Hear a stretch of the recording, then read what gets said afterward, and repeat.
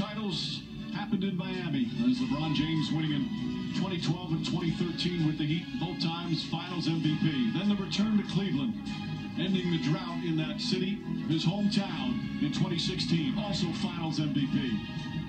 And in his second year with the LA Lakers, in unprecedented circumstances in the bubble, the bond that will be formed with these will last a lifetime. LeBron James wins his fourth title, wins his fourth Finals MVP, and he does it with his new star teammate, Anthony Davis.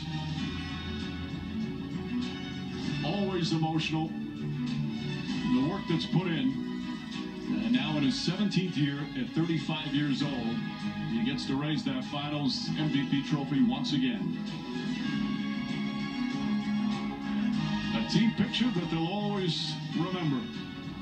The LA Lakers conquer the bubble, defeat Miami in 6 games. LA World Champions. To celebrate.